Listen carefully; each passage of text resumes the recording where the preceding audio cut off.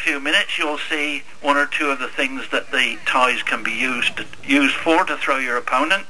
The Breton jacket is actually called a chemise more.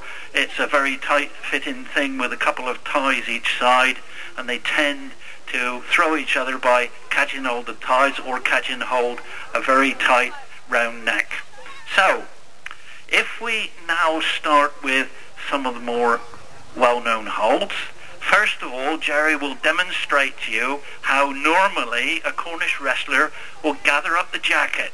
And he will gather up the jacket, roll it up, and stick it under his arm. Now that makes it very much more difficult to initially get hold of a jacket. Bearing in mind and remembering that in order to throw your opponent, you've got to catch hold of the jacket and throw him by catching hold of that jacket. So, if we start off with one of the very well-known holds, we've got one called the fore-hip, and you'll notice here that the thrower, I'm not sure which one Jerry's doing the throw, he actually backs under his opponent and with one of his hips and pulls his opponent over the top. And there's a very similar one to that that's called the teddy bag heave. Now, if anybody can remember sacks of potatoes on the back of a lorry butt, flat one, you can see there that is very similar to pulling a sack of potatoes onto your back and then throwing it off afterwards when you're putting the potatoes into a pile. So those are two where you actually get your hips under your opponent. And in Cornish wrestling, if you watch very much of it, you'll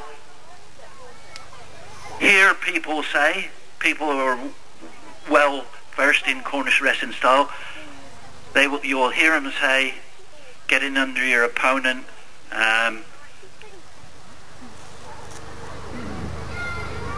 not sure what Jerry's going to do there for a minute. Oh, you're waiting for instructions, right.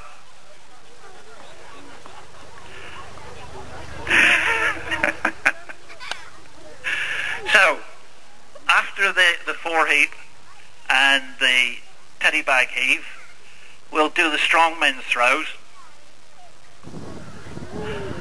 Take a good hold on the jacket. Pull your opponent forward onto your thigh and then rotate him around so that he falls flat on his back. The whole point about Cornish wrestling is to throw your opponent flat on his back. If you throw your opponent so that at least three of the pins simultaneously hit the ground, that would be called a back. And when I say the 3 pins, I mean the two shoulders and the 2 hips. So at least 3 pins hitting the ground simultaneously. So we've got the fore heave, then we've got the under heave, and you'll notice here that Jerry ducks under Richard's arm, lifts him up and drops him down.